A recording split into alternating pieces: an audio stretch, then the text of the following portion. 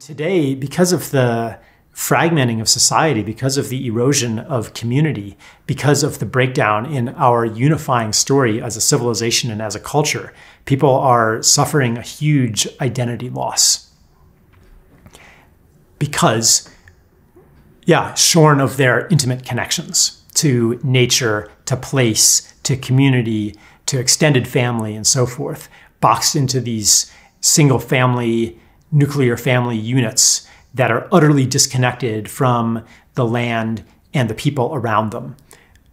Having digitally mediated relationships, there's no sense of belonging that can come from that. No sense of being embedded in a world that is part of you and you're part of it.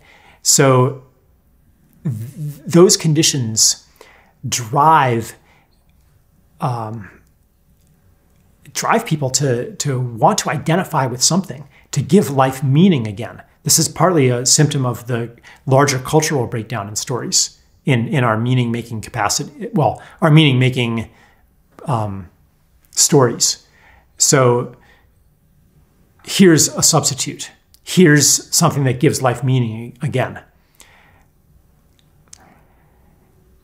So really, the polarization of society is a symptom of many things, but one of them is the breakdown of our overarching narratives that give life direction and meaning. Here's what I'm a part of.